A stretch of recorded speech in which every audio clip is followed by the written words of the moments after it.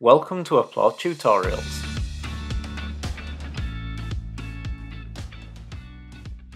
In this tutorial, we create a basic form block using an existing model.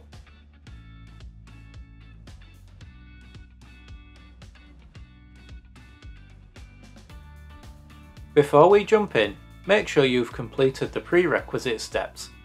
These include creating a model and creating a page to host your form block.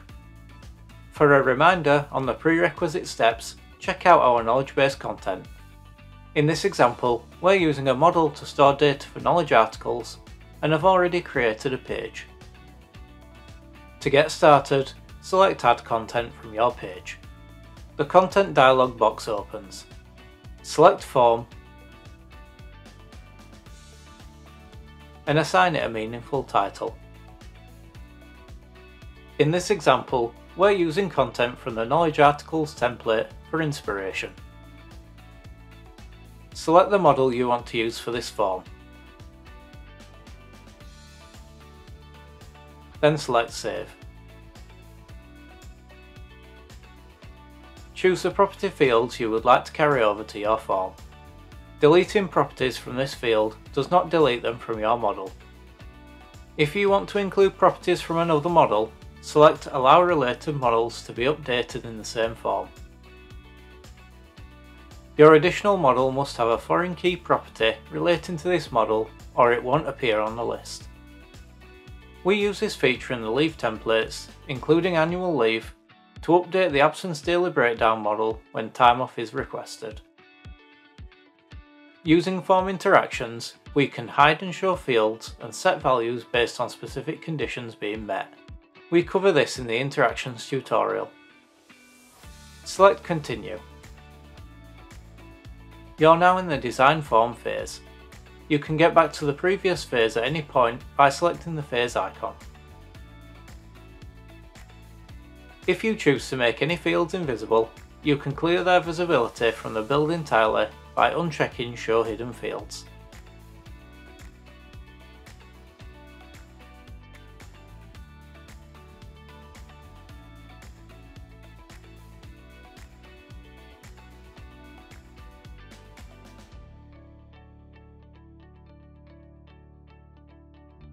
The order of your properties is determined by the order of your properties in the Choose Data section, and this is taken from the model itself. You can change this to improve the flow of your form for your end users.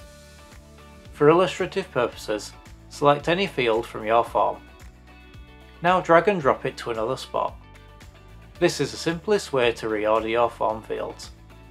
You'll see a success message each time you do this. From this section, you can also edit your property fields and add more content. Check out our relevant tutorials for more information. Select Continue. You're in the additional configuration phase. Action buttons can be linked to any internal or external page to provide further guidance. We cover this in more detail in the Action Buttons tutorial.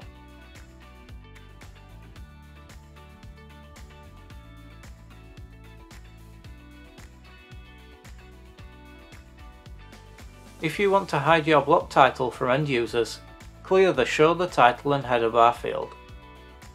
This also removes your action button. Preferred width determines the span of your form across your page. Your choice may be affected by your page layout settings. Choose a background colour for your block, or skip the field to leave it white. As well as colour, you can control opacity. Control the visibility of your block with the Hide On field. You might use this feature if you're designing an alternative form block for different devices, like mobile phones.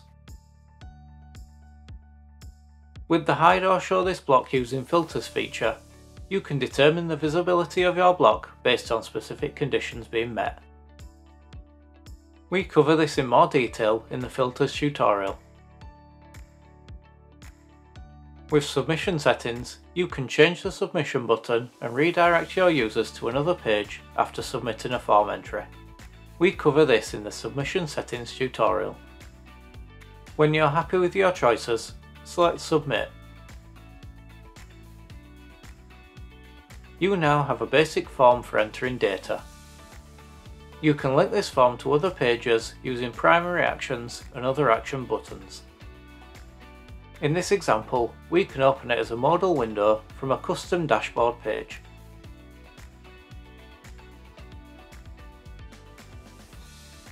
Congratulations! You successfully completed this tutorial. Learn more at Applaud Academy or check out our knowledge base at support.applaudsolutions.com.